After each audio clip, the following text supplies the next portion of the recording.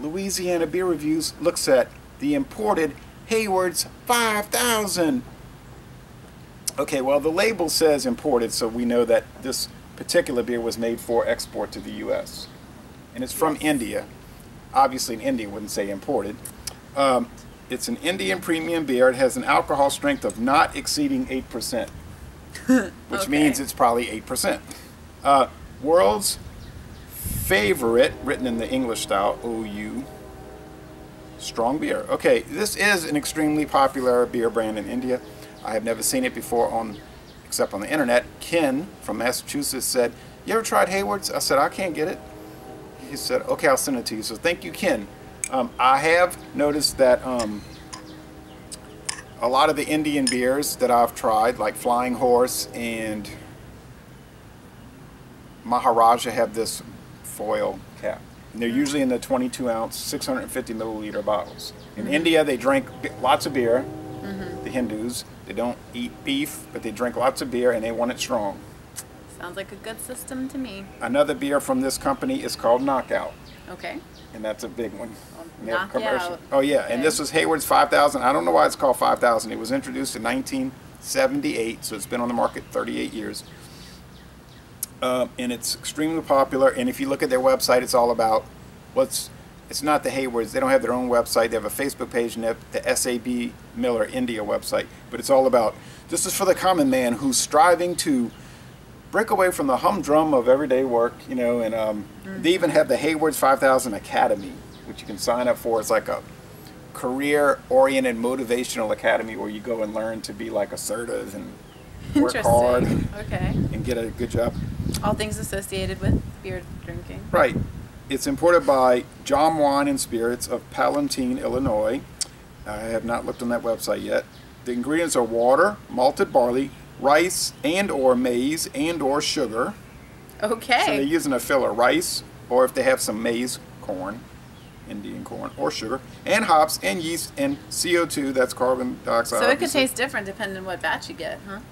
No, they probably got it configured to where it will always be the same if they're using corn or rice. Because they're usually, oftentimes using brewer's syrup, which comes from corn or rice, and they've got it manufactured on the wholesale market where it's like, doesn't have any flavor. Okay. I've talked to brewing companies before, and they say they just use stuff that doesn't really have any flavor. Okay. And if it does taste like corn or rice, something's wrong. Like it shouldn't have that. That's what they told me. Okay, and ethyl alcohol generated during the process. Haywards is an authentic, premium Indian lager that hails as India's most preferred and popular beer. Very careful blend of select hops and malts and brewing process exemplifies timeless Indian traditions. Okay, so it is really popular, enjoyed worldwide now, although I just got it today. But I tell Ken, people, don't send this to me. I might turn around and go to international market next week and see it, right? Could happen. It is manufactured, this was manufactured on July 29, 2015. It's got the date, guys. Where's the international market in Metairie? They have a lot of That's what I'm Indian talking stuff. about. They have the Flying Horse and the Kingfisher. So they do, but they don't change their stuff up too much. So batch number 259, it has all the information you need here. It's brewed in Aurangabad, Maharashtra state. Hold this for me. One of the Indian states. Okay, so from a big beer drinking company, let's check it out. Now, Flying Horse, I think, is only sold in the United States. It's just one of those beers that it's probably called something else in India. Oh, and they yeah. just ship it here.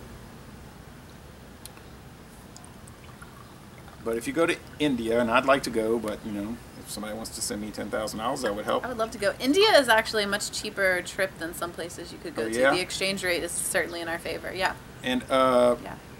I would like to go, and then I would try out all their different beer brands. There's also a special Foster's beer in India that is not sold anywhere else. It's like, I think it's called Foster's Gold or Bold or something like that. It's a real strong one like this. And there's also a Haywards Bold, a different Haywards that's maybe stronger. I don't know if it's stronger because I think in India the limit's 8%. Okay. Just because they drinking a lot and it's all real strong beer and things get crazy, and if they had it any higher than 8%, they have real problems. Okay, That's my suspicion. Hmm. But anyway, you go there, most beers is 8 or 8%. There's a strong Budweiser over there called Budweiser Magnum, I think. That's 8%. Okay. And there's like Miller. It's a black label Miller, and everything's strong over there. All right. And I admire that. All right. Well, I mean, the food is really, really strong, like spicy. Super hot. When I So- worked at the Chinese restaurant, the Indians would come in there and say, do you have any hot peppers? I said, well, this food's already pretty hot. No, we want the hot pepper. So I would give him this sauce, and he would just like slather it. Oh on yeah, there. good curry. was I like always have fire. to get it like mild. or So they medium. like these strong lagers that cut the heat. This smells like a cider. Okay. Uh-oh. That's not necessarily a good sign. Now let's look at the appearance first. Okay. Not much head, Sorry. Yeah. but I poured it very gently. Pretty yellow. It's a yellow gold, I think. Yellow gold, yeah. And if you look carefully in this 6:45 p.m. dying daylight, there's a lot of fine powdery sediment. You can see the chunks in there. Yeah, I do. Bigger and bubbles. smaller chunks. These glasses are clean. It's not dust. Okay. Arraignment. You've ever had an Indian beer? Maybe. Not that I can recall. Cider. There was a Smells little. like cider to me. There was a little green apple. Now, Maria Devon, the girl next door, she talks to me about beer, and she's really into style, and she says that the beer judge certification program, BJCP, does allow some. They say green apple is allowed in beer. Some. In these types of beers. Shouldn't be a lot. Well, it reminds me of the smell of a cider or a Yeah. apple ale in the case of some. I'm picking up some of that green apple. I'll say green apple. Yeah. And Tart. I guess grain. Yeah, it's very clean. Like, it's a very clean smell. Yeah, I'll go along with that. How about the flavor?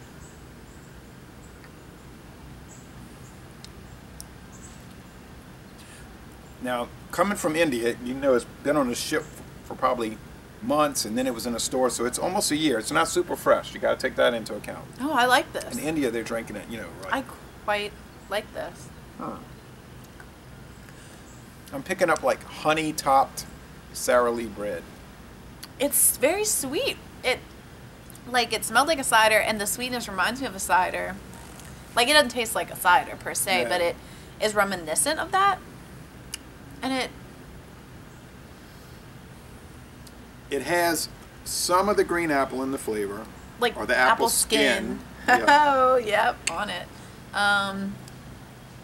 The Sara Lee honey top bread, I think, white bread. The honey, and kind of like maybe like a bread crust, but not super crusty, or maybe there's like a smokiness. I don't know. There's something. It's not like a smoky beer, but there's a kind of like a Bread crust. savory taste. Yeah, maybe it's bread crust. You know how if you like boil rice, Oh, it's really good. the rice will have like gelatinous stuff in it, the rice. And if you eat it, it'll have like that rice. It's almost like rice syrup. Or rice Interesting. pudding type globby Rice stuff. pudding.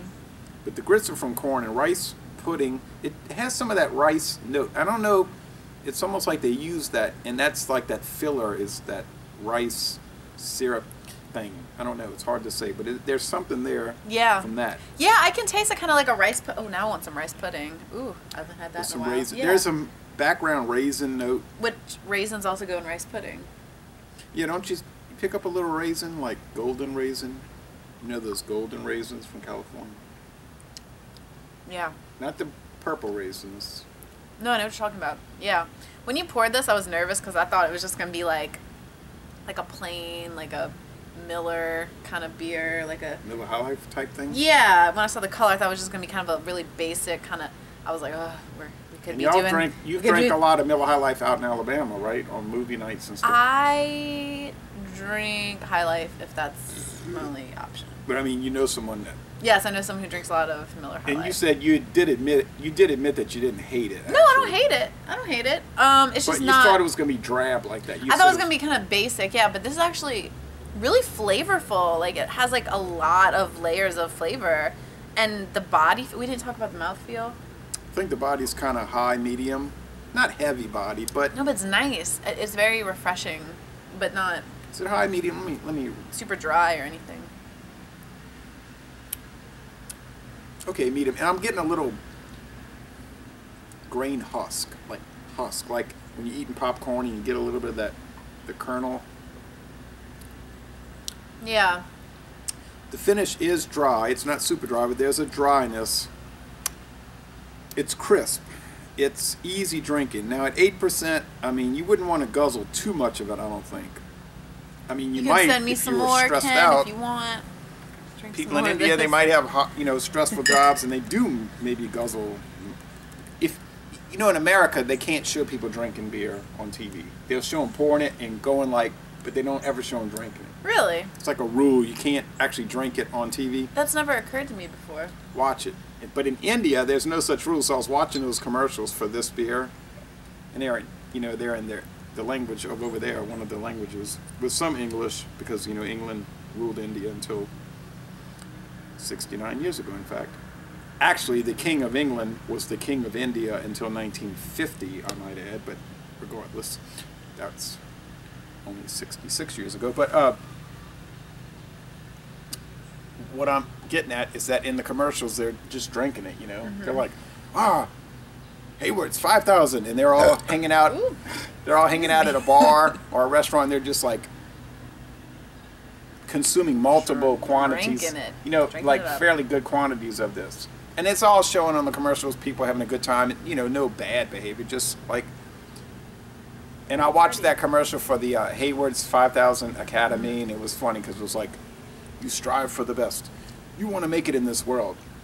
You've had a hard week of work. It's Friday. It's time to unwind with a few bottles of Haywards 5,000 or cans, and the guy's sitting on the balcony, he's looking out, and he's like, I can make it in this world. I mean, I feel like I can make it at least to Monday drinking this, right? Like, I feel Right, so enlivened, you're impressed with it? strengthened. Yeah, it's really good. And it's shocking to you. I mean, I don't know, just looking at the label, and then when you poured it, I was like, So I should have label's done kinda the German alt beer, but this is really good. And I could definitely see me drinking. Next time I go get Indian food, I'm going to see if they have this when I go. Because I could see myself, drinking this with a nice bowl of green curry or some... Yeah, and I like how it says Haywards 5,000 recipe. Actually, most restaurants in India, you'll notice, will have the Kingfisher, which is I've seen only that about around. 5%. Yeah. 4.8 to 5. So it's not going to be as bold as this. It's going to be a lot thinner body. Do you like it's Indian good. food? The Indian food I've had, I have liked, yes. And I like it fiery hot, so that's a plus. Food is so good. Ooh. I would like to try the Knockout. I'd like to try the Magnum. Of course, I'd like to try all the stuff from India. But, one thing that's impressing me is that when we did a lot of Miller beers over the years, you were saying, that's okay, it's kind of dull, well, it's all right. And then we did the Steel Reserve 211 in that black can, the tall can I got from George, and you were like, oh, this is one of the best beers I've ever had. And that was 8%, and this is 8%. So it seems like the alcohol volume might give it more body, and that impresses you more. Maybe so. Maybe I'm just boozy. I don't know. I'm just... Yeah, she's like, I'd like to try some flavored brandies. I would. I would Okay, do that. so how would you rate this? A+. An A+. Wow, that's a bold statement. I know, that's bold coming from Elizabeth. Right, you're like the most critical beer reviewer ever. From a person who generally hates most of what we review. Doesn't hate it, but picks it apart. I have to say, I've been doing reviews with you now for like 6 years? 5 years? 5 years. And I think I like a lot more now than I did when we first started. I think my tastes have definitely grown with trying more and more beers. You just weren't used to beer maybe so much. At the time. Yeah, I mean, I was in high school still when you started. Excuse me. I was like 17. No, you had just graduated, actually. It was in the summer of 2011. And you had turned 18, so... Okay, well, still a baby. Still a baby. Not yet in college. Yes. So, But I tend to like a lot more stuff. I just have my maybe I'm just judgy. I don't know. I'm picky, I guess, with beer that I don't know. I feel like I like a fair amount. I could mention that the most popular brandy in India is called Harvey's. And I did see that. I did see that at International Market. Ooh. Harvey's brandy. And they were saying, this is like, I was reading about it. They said, this is like the major brand in India. It's like everybody in India drinks Harvey's brandy. And it's like this brandy in Mexico called Presidente. They were like, oh, you know, in America, brandy is like a niche beverage. In Mexico, if you go to any place like this time of the evening and men and women are sitting out on their porch talking, they're all drinking this Presidente brandy. They're just I feel like I've heard of that. This beer is really good. It bums me out that it's not around here. Like, if I was at a bar and I wanted something that was kind of chill but still good, I would get this. Yeah, and they're not going to have Steel Reserve 211, and a bar is going to have, I'm trying to think of an 8% beer a bar would have.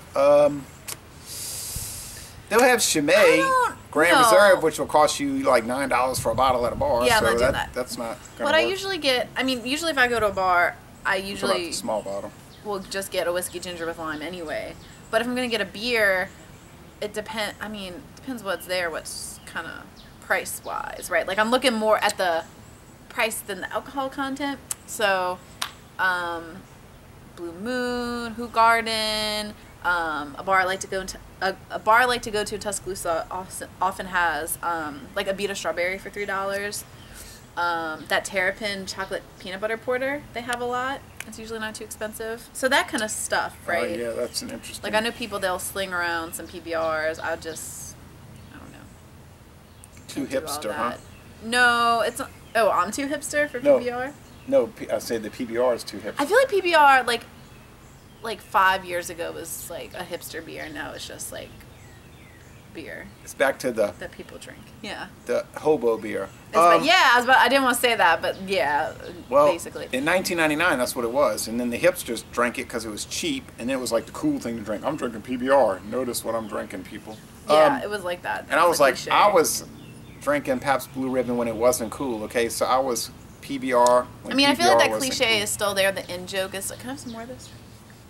So I have to save some for my written review. Right. But now I'm going to give this an A. I mean an A. You know, people are saying, you're crazy. That's a common beer in India. Everybody, it's like the Budweiser of India. You know, but maybe it is. Budweiser. Sorry, I'm going to get some comments about that comment. But it's better. Hey, you got to call them as you see them. But I'm going to say it's really bold. It's a bold beer. It has a lot of character. If I was in India, I mean, obviously I wouldn't be drinking a lot of this. It's 8%, and you got to watch out for that. But real tasty. I really do think it's possibly the best beer I've ever tried from India, and I've tried some good ones. I thought the Taj Mahal, the Kingfisher, which is brewed in America, by the way, from contract from India.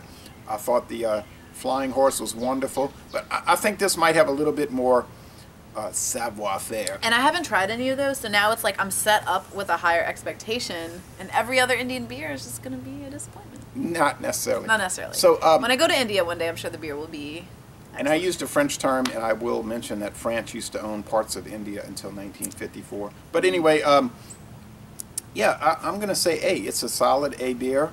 It's not the greatest thing I ever had. It's far from the worst. I mean, obviously, if I'm giving it an A. So I'm going to enjoy the rest. Got to save a little bit for the review. And I'm going to end this. Okay, 8%. We're going to end this review by saying, y'all come on down to New Orleans.